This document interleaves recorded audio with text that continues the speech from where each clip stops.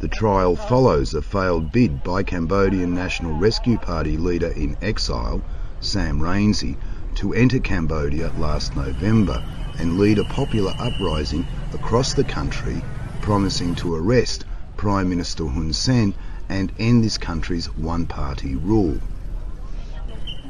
Among those charged with treason is Treason, a prominent political activist who spoke with VOA shortly before the proceedings got underway. Hun Sen and his cronies are afraid of Sam Rainsy returning to continue to do politics in Cambodia.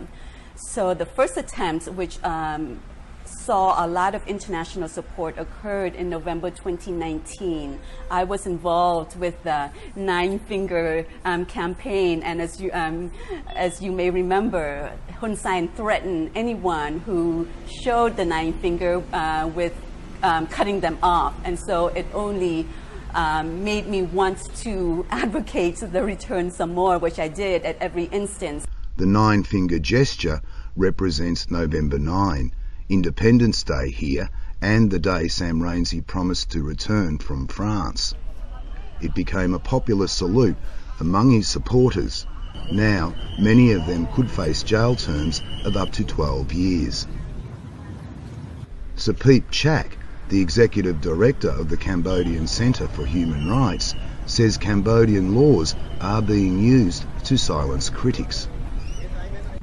The problem, like you end up in jail simply because of your activism, and at the end, you would also been convicted at certain point with a suspended sentence. That is a common scenario we have seen, and that is somehow a kind of expected fate for any activist in Cambodia.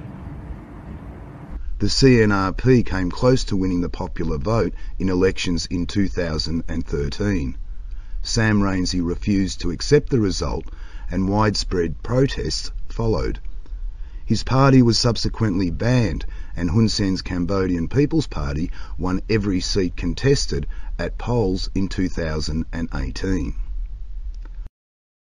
Since then, protests have been rare, but union leaders, journalists, NGO staffers and even people protesting land grabs are also before the courts.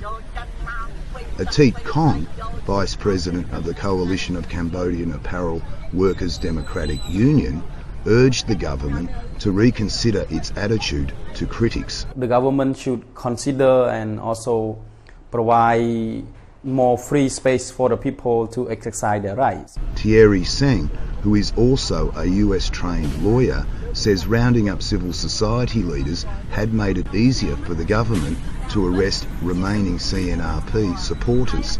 I think they're charging me now because there are no civil society leaders or union leaders who could help mobilize, because these leaders are either detained or they're exiled.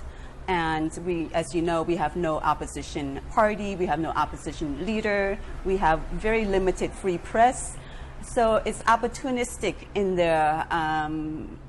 their charge of me at this moment in time. The charges are serious. Due to the sheer numbers and chaotic scenes at the court, the judges have divided the 129 into two separate trials, which will be heard in January and March next year. Meanwhile, just last month, Sam Rainsy said he would make another attempt at returning to Cambodia, but would not say how or when. That won't sit well with the government and should raise further concerns among those who support him.